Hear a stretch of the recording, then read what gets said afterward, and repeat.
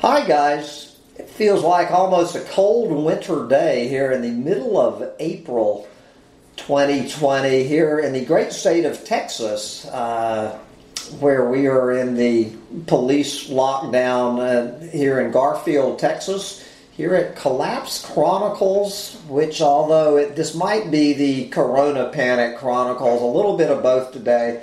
My name is Sam Mitchell, and I will be your host for the next 45 minutes to an hour, but we're going to go all the way over to Finland today, which probably is warmer than Texas for all I know, where I have the great pleasure, and I hope I get this man's name right. We're going to be speaking with Panu Pihkala. I hope I got that right, Panu. And that's good. I did pretty good. Okay, I'm glad to hear that. So I have mentioned, you guys might remember where I read parts of an essay of Panu's a few months ago, but we're going to attempt to make Panu a household word down here in the Dunosphere. So for those of you not familiar with Panu, he is a professor of environmental theology in the Faculty of Theology at the University of Helsinki in Finland.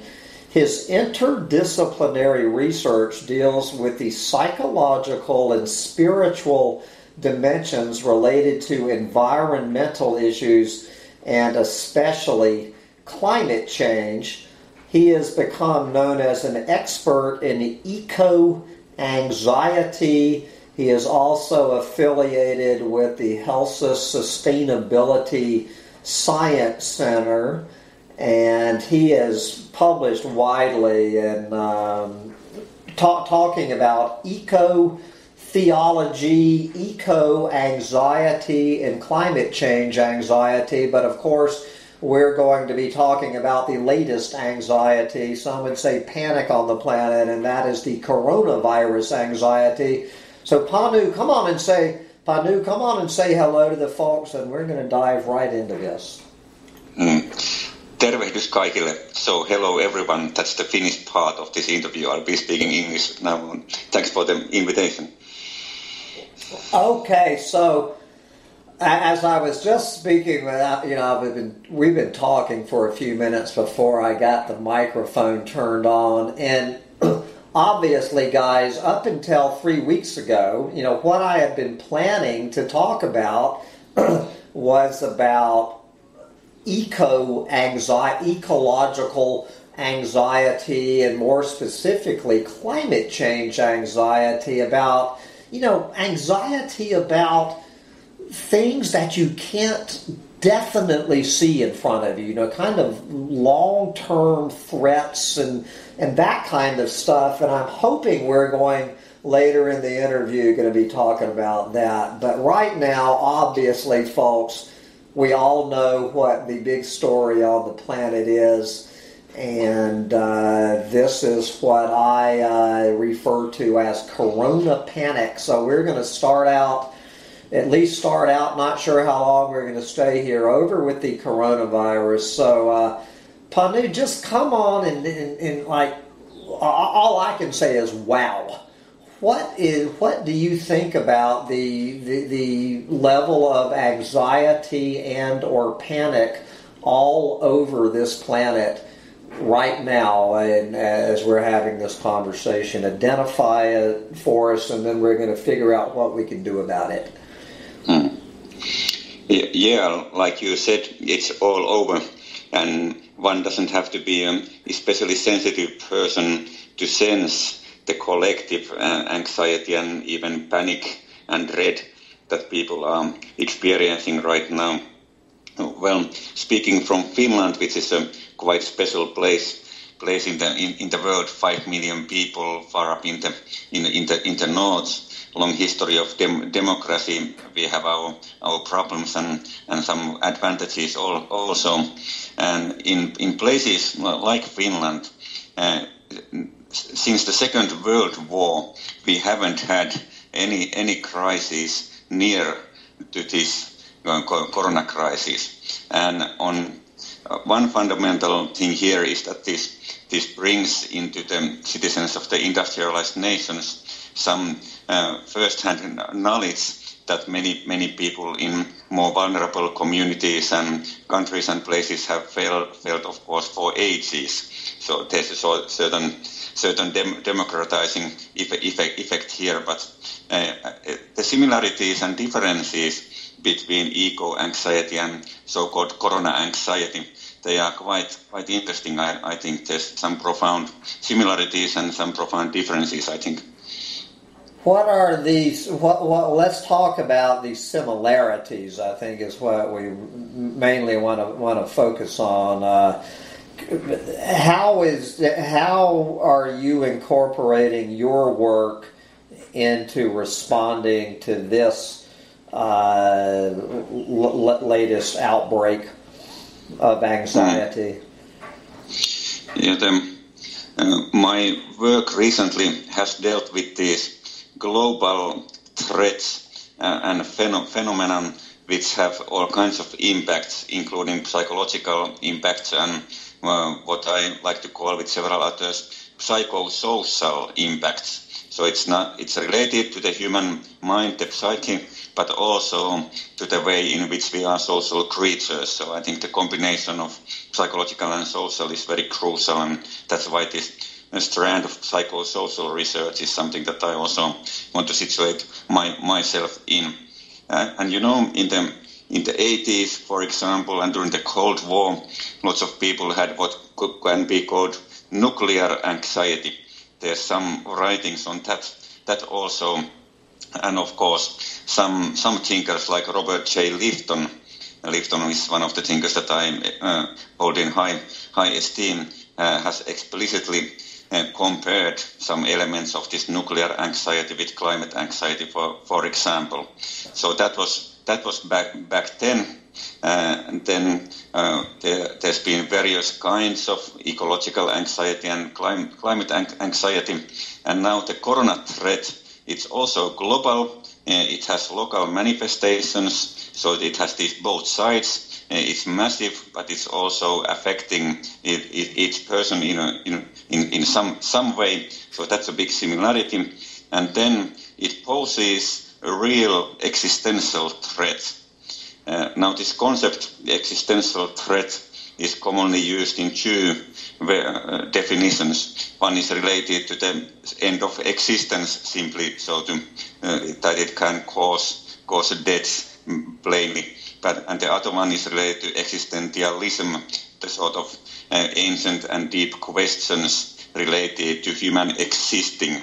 And that's the stuff of philosophers and psychologists and also some religious thinkers, and that's more of my field. But anyway, a big similarity between eco-anxiety and corona anxiety is that there's a threat of suffering and death.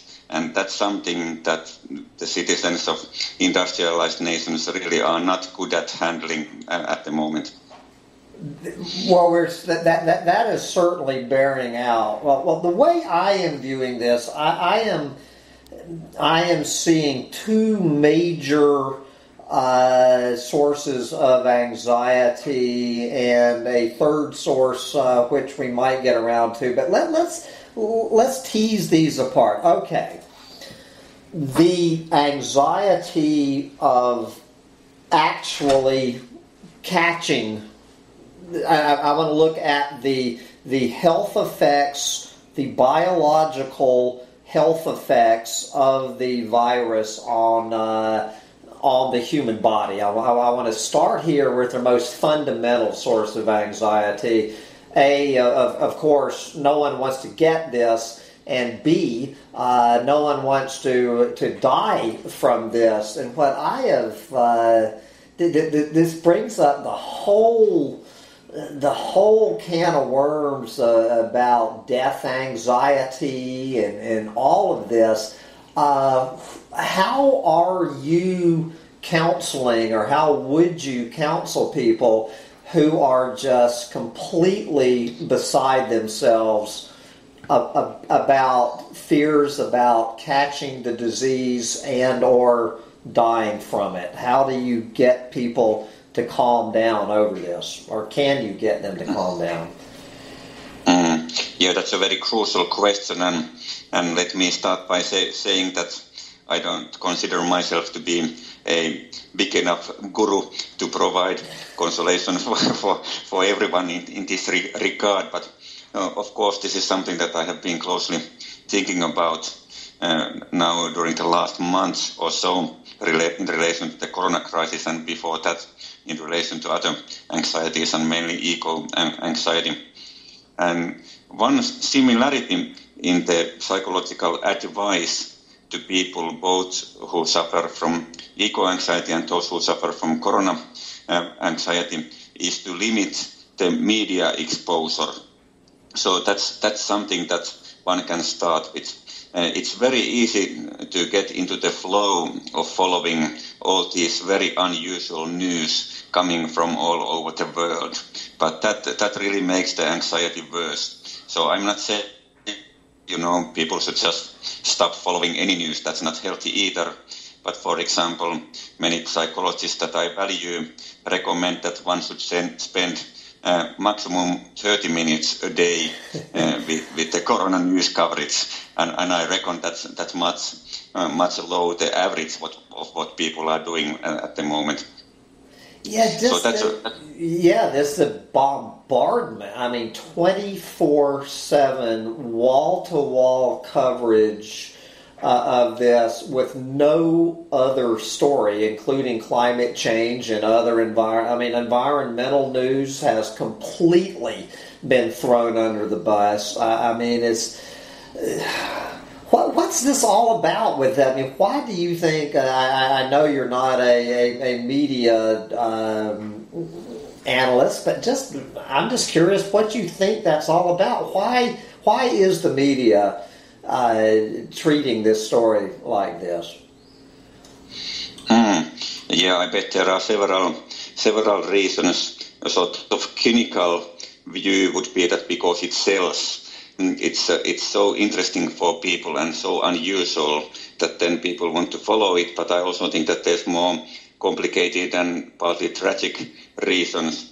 For the journalists themselves, of course, this is a very troubling issue, one that catches their attention. It's part of their job to follow the news all the time, and for them it's also very easy to get into the flow of constantly reporting about things. And then of course we might discuss some very basics related to anxiety here. For example, the so-called phenomenon of catastrophizing, that when there's a lot of input, it's all too easy to get stuck into a sort of vicious circle where everything just feels like getting worse and worse. And this is a real problem also in relation to climate anxiety, even though I have to say at this point already that climate change and the ecological catastrophe are far worse threats than the corona threat. I don't want to be diminutive here or in any way, lessen the miseries brought by the coronavirus, but the planetary scale threat of collapse that this podcast and YouTube channel is all about, that is of course in the long run even worse scenario, but still it's no use for people with climate anxiety either to get stuck into that kind of catastrophizing where your ability to do anything just lessens because you are stuck. Yeah, well, thank you for saying that. And again, my takeaway from this. Do you agree with me that what I am seeing with the reaction with I could just use the word panic. I leave the word anxiety behind. That this is a snapshot into the future, when more and more of these things that are now, quote, long-term threats start showing up in real time, real life, like coronavirus is, that we're just going to have a planet in a perpetual state of fear. It's only going to get worse. Do you agree with that? Well, I certainly agree that there are a lot of these fears, and even one might speak of horror and dread, that people have sort of managed to keep beneath the surface, or at least half beneath the surface. And then this crisis raises them up, and so there's, so to say, even more gravity because of people's half-conscious or unconscious conscious knowledge of the totality of the crisis in which we live. Okay, so we have tried to keep away from the limit the media to 30 minutes a day. Good luck on that. I mean, short of moving into a cave, you can't get away from it. Okay. So we've got that piece of advice. What's next on your checkoff list of how to calm yourself down from the? Remember, we're talking about the actual physical threat to your health right now. Of course, doing what you reasonably can helps a lot, also psychologically. That gives you a relative sense of, if not safety, then at least a feeling that you have done things to be more safe. So, practicing social distancing and washing your hands and all that stuff, that also helps psychologically. Then spending time in nature, if possible, that also helps. Many people use different mental techniques. Mindfulness might be the most popular of these, but there's all sorts of variations of that. Doing something embodied helps a lot. So that's been one important part of my work in trying to gradually think more and more about our bodily connection with these global problems and their local manifestations. So what I do with my kids, for example, they are 4 and 6 years old at the moment, is that a couple of times a day we do some, wrestling with no actual sport intent, but just having a good, joyful, embodied contact with your close ones, if you have those. Luckily, this can include also non-human or others. Yeah, hanging out with your dog. That's what I'm doing. Well. Let's talk about the social distancing and the isolation. Okay, I am totally alone in my life. I have no wife, no girlfriend. I mean, other than my dog, I have almost no social contact outside of what I do on YouTube. I mean, talk about dealing with the psychological depression of isolation, and how to what's your advice? I mean, don't you see that all of this social distancing and isolation and not being able to hug your own friends, and you know what I'm saying, isn't that going to start taking a serious psychological toll pretty quickly? I completely agree with you on that, and as the restrictions continue, I think we will see more and more of these very negative consequences of social distancing and isolation, and that sort of shows that even though technical means of having contact with people, that's better than nothing, but of course we as embodied creatures, we long for something more than just talking over technological devices. So what's the answer to it? I mean, how long is this going to go on for? And I mean, what's going to be the ultimate? If these lockdowns just keep going indefinitely, and we're being separated from each other, and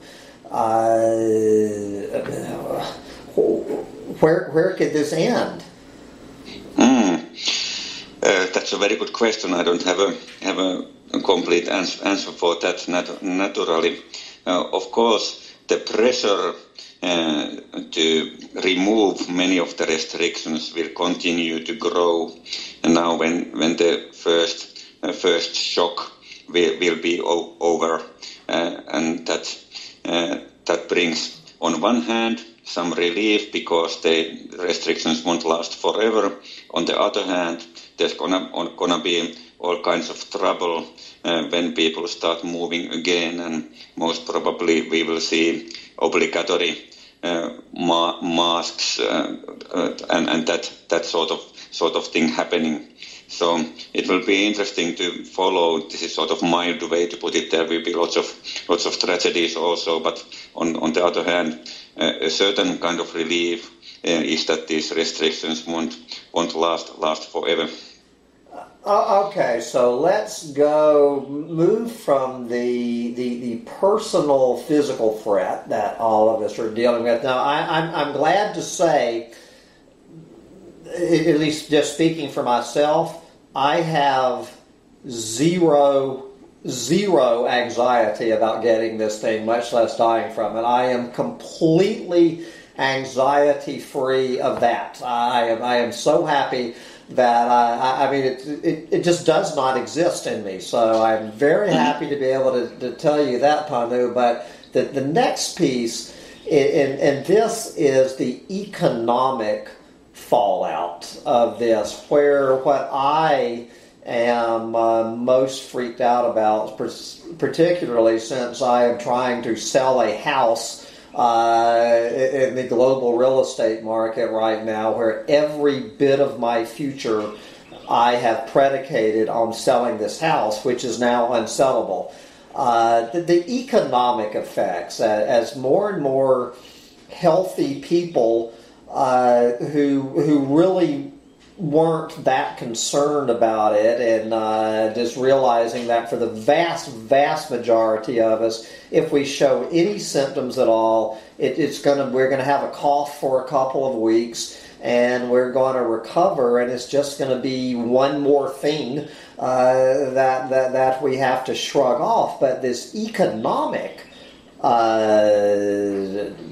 impacts of this. 16 million Americans out of work now, and the threat. A lot of people. I mean, look at sub-Saharan Africa. They're starving. I mean, it's from being out of work, freaking out how you're paying your rent, your mortgage, your groceries. That whole thing. Address the economic kickback, the psychological kickback to the economic collapse, and what is your how are you reading that, and what is your advice to people more freaked out about the economic repercussions than the actual biological ones? Yeah, that's a very crucial question, and what is very much needed in these difficult times is compassion, both for oneself and for others, and that's of course a lot more easily said than done. But that's a very crucial point I think. And all the communities that still function, they are gonna be very highly valued in the times that are now unfolding.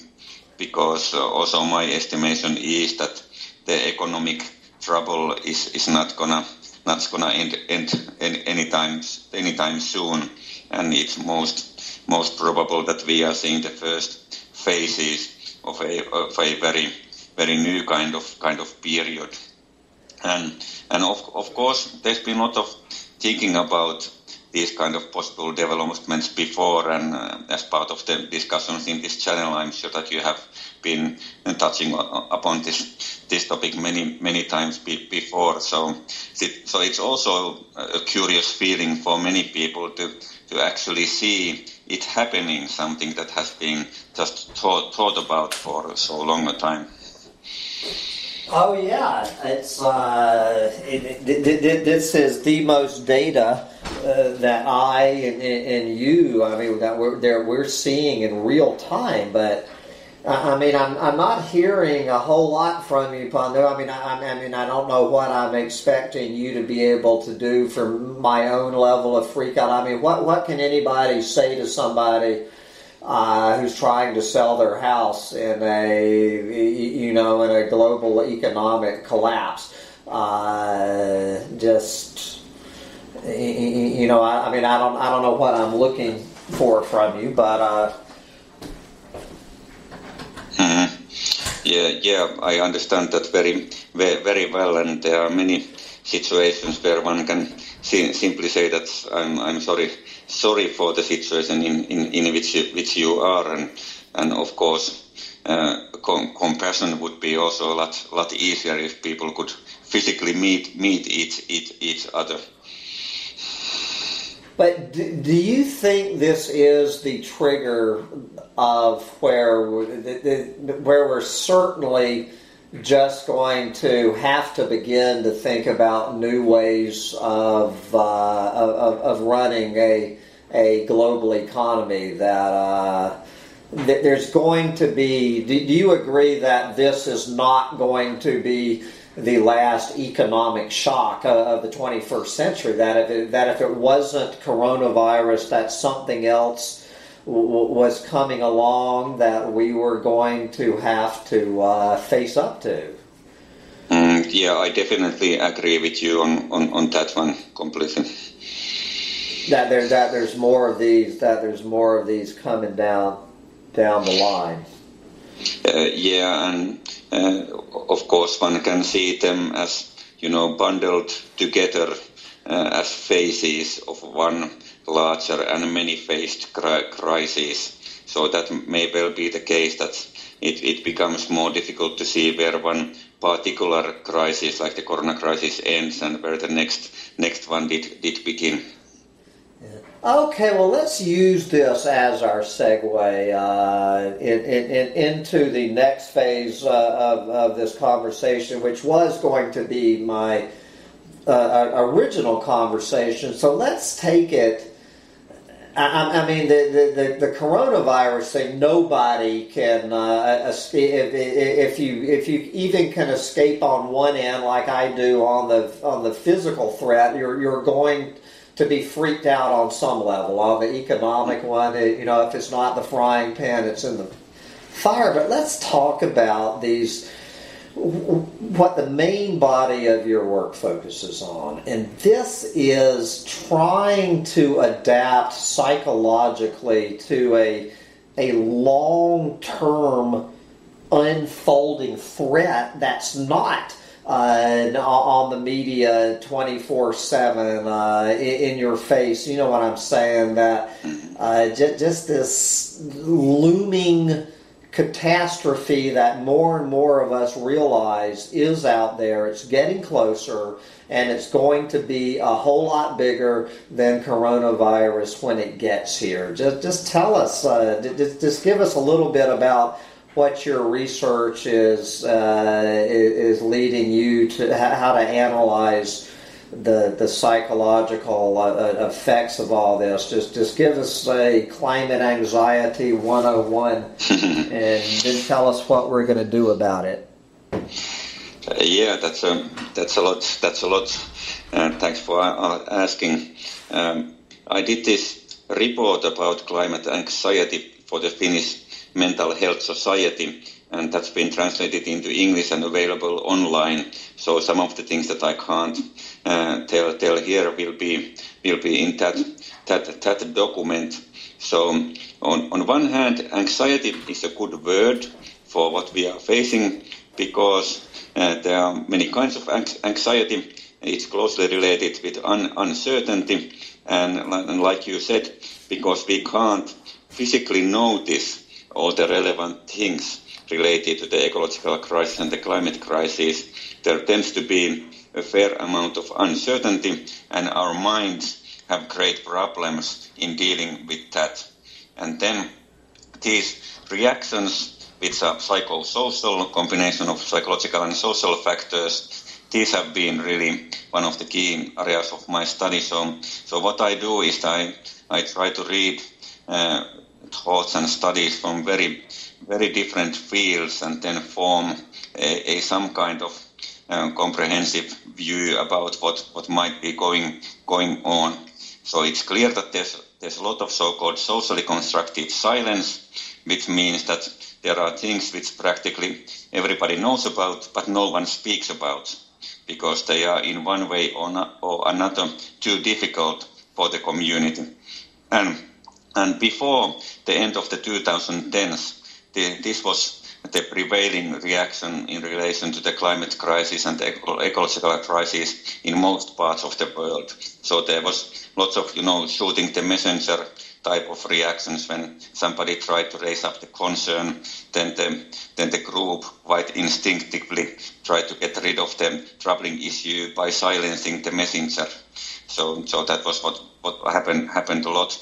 And then there's all kinds of varieties of ways of distancing and sometimes denial even.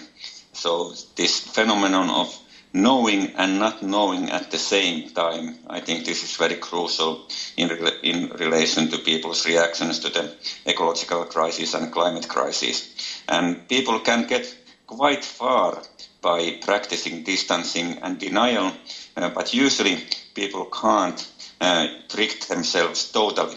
And that's what gives more force to the anxiety. And that's also an explaining factor on why the climate denialists, for example, often get so angry when denying their position, because there's actually anxiety underneath, and they try to keep that anxiety hidden also from themselves. And when somebody confronts that, typical reaction is to get angry and do some defense of that kind.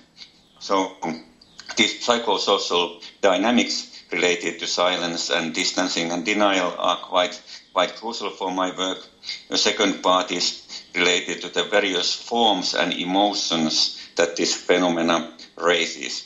So not just anxiety, but also grief, guilt, shame even, that's very tricky one, anger, frustration, feelings of helplessness. So there are all kind of shades in this phenomenon. But then, of course, when speaking about people's relation to the environment and to other people and creatures, we also have the more easily empowering side of emotions. For example, that sense of connectedness that you can have when you are with others or in natural environments, a growing sense of meaning, even a sort of growing sense of radical joy if you are lucky enough to get enough psychological and social resources to build up your resilience so that you can encounter the more dark emotions. So that can also, over time, give more possibilities for feeling more joy again, for example. So this kind of methods of coping, practicing hope, whatever that is for people, this dimension has also been important for me. We'll talk about that in this long paper that you can find online, guys, that Panu wrote in the fall of last year. You mentioned this term radical hope, which some people down here in what I call the doomosphere rabbit hole derisively term apocalypticism. Define radical hope and how we are supposed to find hope in this increasingly hopeless future that we're heading into. Yeah, that's a good and crucial one. So to start with, most people who write about hope make some distinction between so-called bad forms of hoping and good or desirable forms of hoping. And definitely wishful thinking is not what should be pursued, but we need something more realistic. And radical hope is most famously captured by Jonathan Lear, although I know that some of my North American Indian friends are quite critical of his treatment of North American Indians, but still the concept of radical hope can be separated from that. So it means the ability to hope, even though you cannot know what might actually cause the conditions in which the hope would be fulfilled. But in my own work and life, I have greatly emphasized that kind of definition of hope, which is very closely connected with a sense of meaningfulness.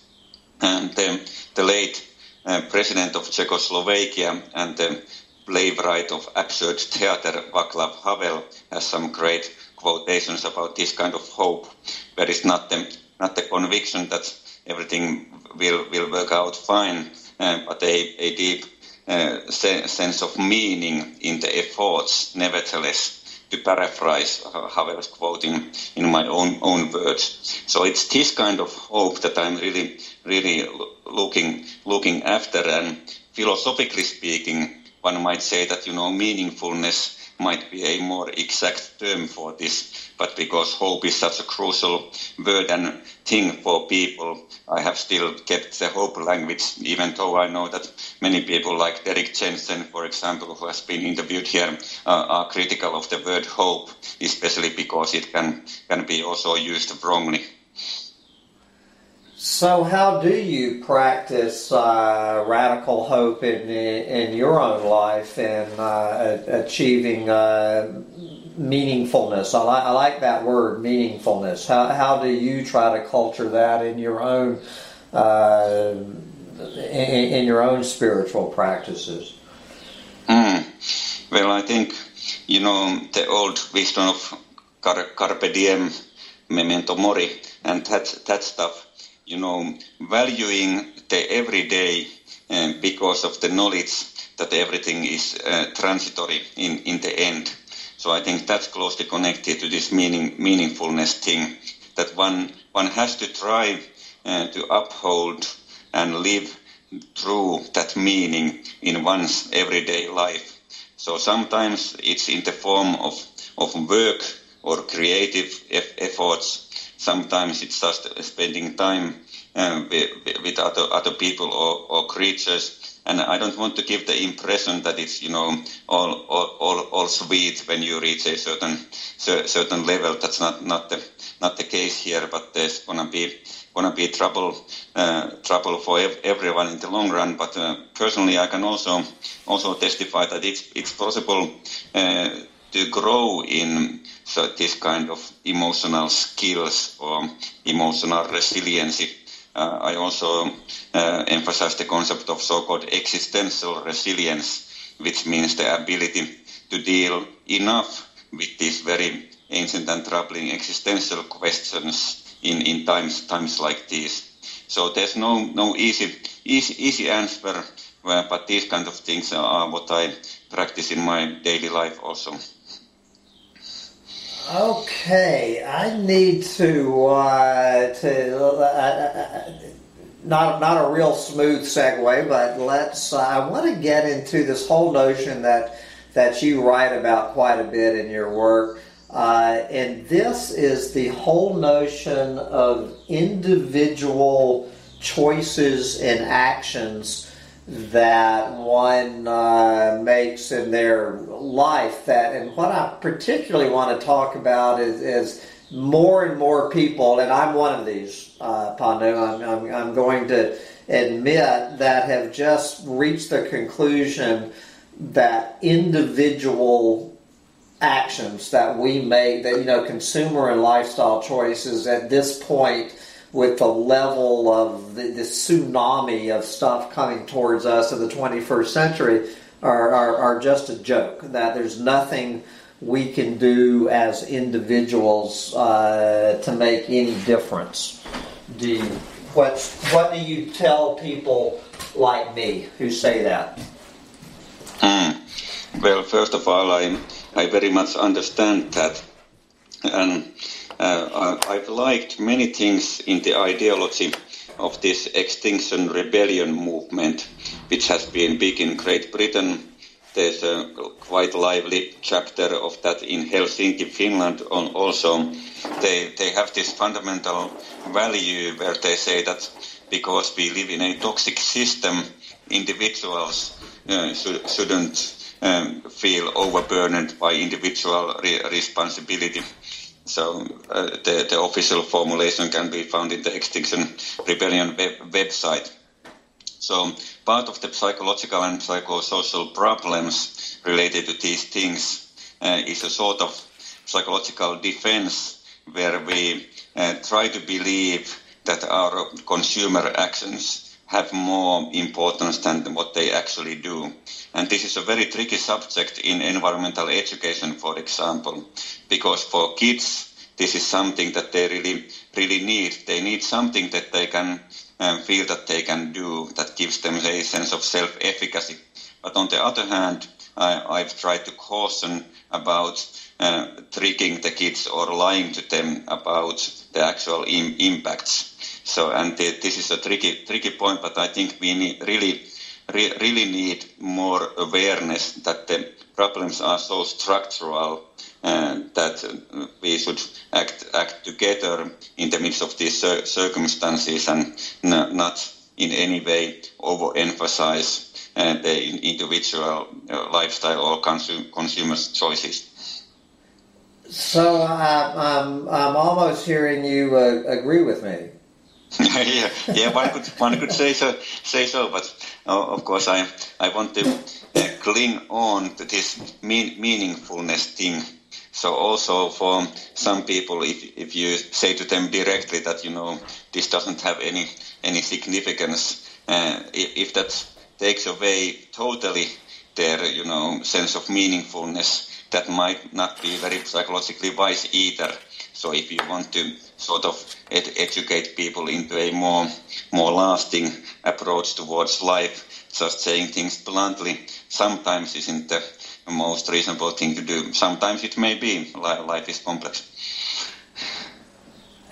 Yeah, I'm probably accused of saying things too bluntly. So, speaking of which, okay, Panu, you seem like a man who doesn't mind speaking honestly. So, I'm going to get. I do not come on here, and I do not want you to read this that I am debating you. I just know that I personally am really interested in the answer to this question, and I know that a lot of people are. At any point that you feel uncomfortable and you tell me that you don't want to continue this discussion, I will respect that. But I have never gone here with one of my guests. In 2 years interviewing over 100 people, I have never had the discussion I'm getting ready to have with you. So if you feel like you're being ambushed at any point, say I don't want to have this discussion anymore, and that's fine, and we'll change it. Okay. Okay. All right. Here goes. Clearly, Panu, you understand. It's obvious to anyone listening to you that you understand where we're heading to in the 21st century. That there's going to be things a lot worse than coronavirus coming down the pike in the fairly near future. And you also, sounds like you somewhat understand the futility of individual and lifestyle choices. So I know that you said you have 2 children, age 4 and 6. Okay. I know you have seen that famous graph. I've seen it charted in many ways. I really like the way the Guardian put this. What they did is they showed the solar system with the sun and the 9 planets going around. And so what they do, and this has been charted many different ways, what the Guardian did is they took the top 10 consumer and lifestyle choices that you can make in the face of the impending environmental catastrophes heading our way. You take 9 of them, like the planets, you know, in size from Mercury or Pluto up to Jupiter. You take, I can't remember them, but they're the usual. Recycling, vegan lifestyle, not having a car, not flying, using solar panels, and there's 4 more. You take them, you add them all together, 2 through 10, you add them all together, and they do not add up to the number 1 and only consumer and lifestyle choice you make. And plenty of people I've interviewed have made this quite clear, and that is to have 1 less child. I know you're aware of the... Well, let me ask you, I don't know. I mean, are you aware of this research saying that having 1 less child is hands down the most important consumer and lifestyle choice you can make in the 21st century? Yeah. Okay, so you know this, and yet you and your wife have chosen now to have 2 children in the face of all of this mounting evidence. And it's just like when Bill Moyers was talking to Chris Hedges about his choice. I guess Chris has had 3 children now. That if you truly understand where we are heading in the 21st century, why did you make the choice to bring 2 more children onto the planet? Yeah, that's also a very crucial question, and I'm okay with talking about that. So there's plenty here. First of all, when we had the first one, I wasn't as aware of the collapse as I am now, so things were a bit different back then also.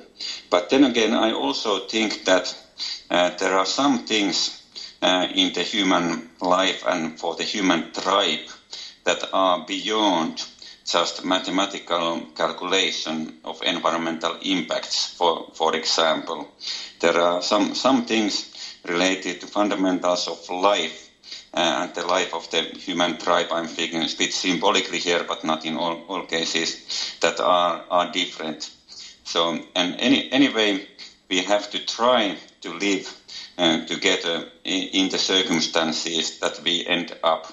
And then one possible way of thinking is to emphasize that we need also individuals who can practice compassion and try to build various kinds of resilience in the midst of these circumstances. And that, I think, is the educational task of our times.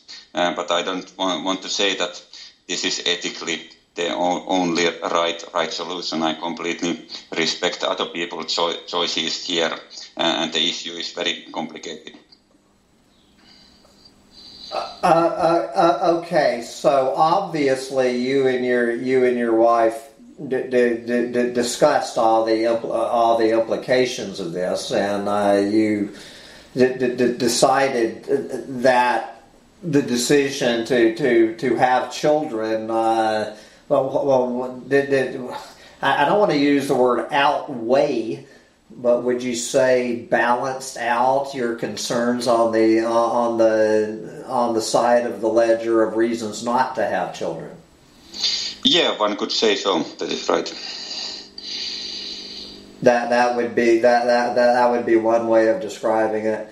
Yeah, I just know you're speaking to a tough crowd here, Panu.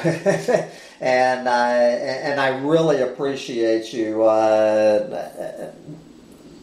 having that discussion with us, because we really, I really do want to understand. Now, see, I do not have any children, so I just think there's this gulf between people who don't have children and people who do, that we need to figure out how to communicate with each other. But I see, unbelievably, all three of the cameras are still going, but two of them are screaming, and we're getting ready to collapse here.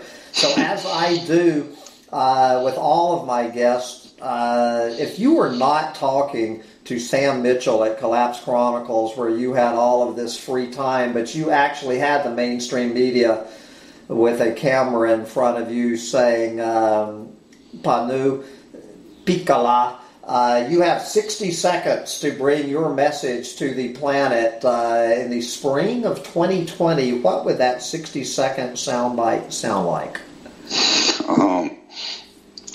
Yeah, that's a tough one for a Finn who is living late evening now and the sun has set.